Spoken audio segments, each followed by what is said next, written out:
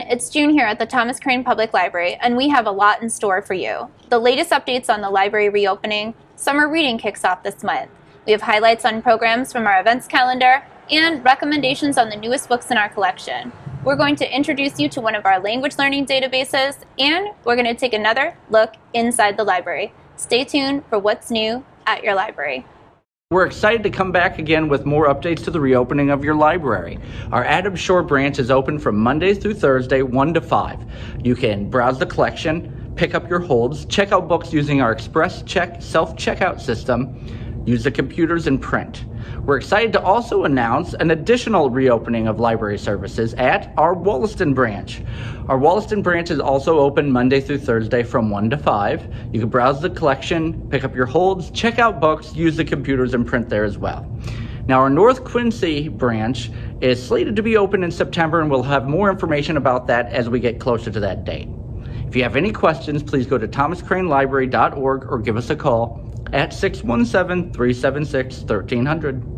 With the ongoing facilities project still occurring at the library, the calendar's a little bit light this month. But let's check out some of the highlights that we have coming up in June. On Thursday, June 10th at 7 p.m., Decoding the News. Skip the bias, hype, and noise. Join David Wallace, a former business and technology reporter for the New York Times and Reuters, and journalism lecturer at Boston University, as he shares pro tips and tactics to ensure that you are getting useful facts about politics, social media, and the pandemic by going beyond the headlines. In the children's department this month, on Friday, June 4th, it's Music and Movement with Ruby. Sing and dance with Ruby. Join us online.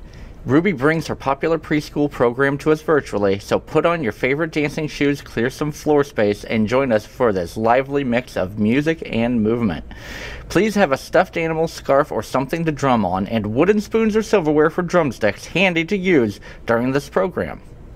Sponsored by the Friends of the Thomas Crane Public Library. On Monday, June 7th, Pride Storytime with Miss Dorothy. June is Pride Month, and we're excited to celebrate with this special story time. Join Miss Dorothy live online at 10 a.m. for an inclusive story time celebrating all types of families, love, and being yourself. Geared towards the preschool set, but all kids are welcome. On Monday, June 7th at 9 a.m., registration begins for this month's campaign for Dungeons & Dragons for ages 10 through 15. New and experienced players are invited to join us for this introduction to D&D 5th edition gameplay. Take on the role of a fantasy hero in this 2-week series of Dungeons & Dragons. We'll meet once a week for an hour and a half to play this story. Campaign details for this month. We're going back into the time of the age of dinosaurs. Well, at least a fantasy world with dinosaurs in it. Players will battle T-Rexes and befriend some other dinos and maybe ride some too. Sponsored by the Friends of the Thomas Crane Public Library. First recognized in Massachusetts in 2007 when Governor Deval Patrick, the state's first black governor, signed a proclamation commemorating June 19, 1865, the day that Union Major General Gordon Granger rode into Galveston, Texas, and informed the enslaved people of their independence from bondage. Last year, Governor Charlie Baker issued a proclamation declaring Juneteenth Independence Day in the Commonwealth of Massachusetts.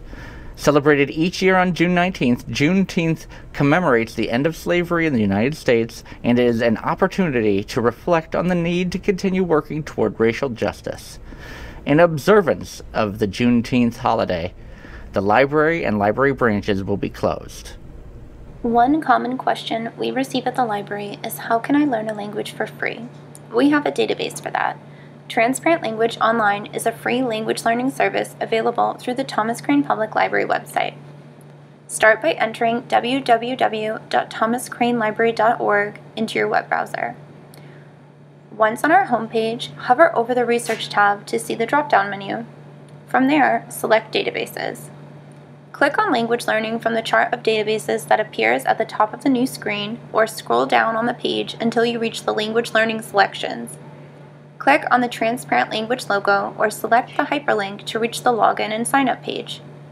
When the Transparent Language Online sign-in page opens, you can either sign up for a new account or log in to an account you have already created. If you are signing in for the first time, next you will choose from over 100 languages to learn. After making your selection, you will be prompted to answer if you are going to learn this new language as a current English speaker, as a Latin American Spanish speaker, or as a Turkish speaker. Click Continue to move through the prompts that follow.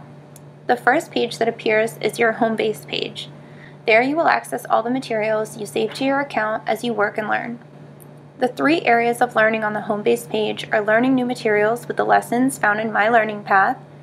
Number 2, your learned vocab, where you can refresh your knowledge on previously completed items when you see that they are stale.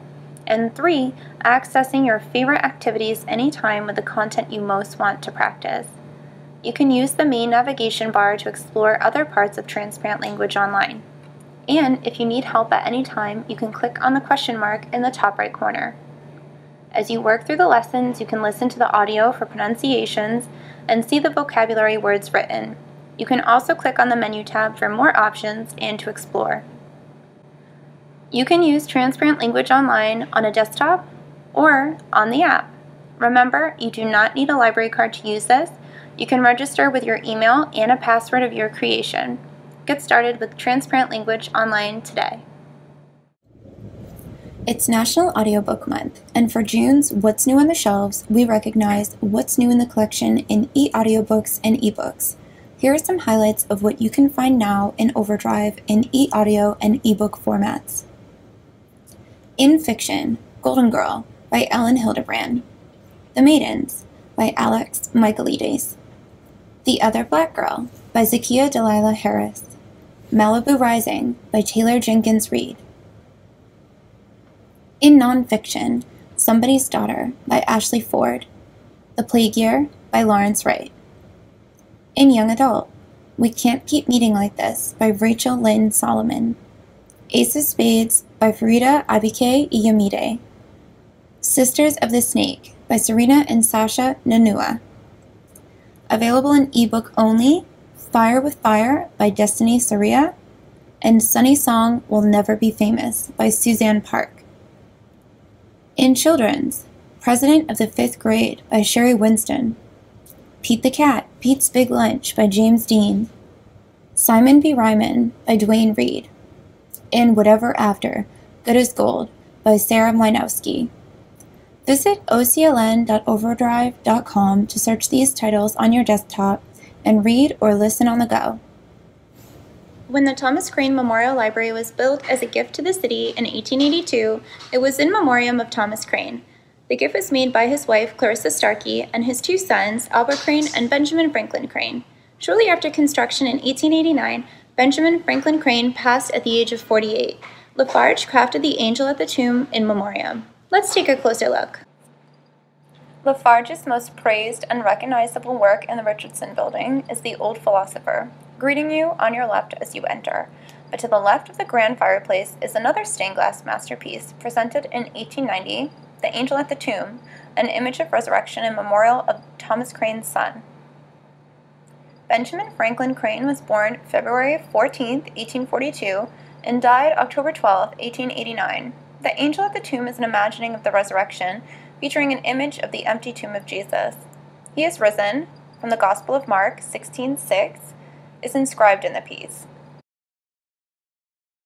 Lafarge's notable technique of delicate glass layering, or plating of opalescent glass, creates texture, depth, and rich, vibrant colors. The window was moved from its original location in the library to its current in an effort to catch more light from the sun, to showcase the details and exhibit the work in its intended form. With any questions about what you've seen here or other details of the Richardson Building, you can contact the local history department at the Thomas Crane Public Library. That's everything for this month. If you have any questions about anything you've seen in this month's program, call us at 617-376-1300 or visit our website for more information, thomascranelibrary.org. We'll see you next time at your library.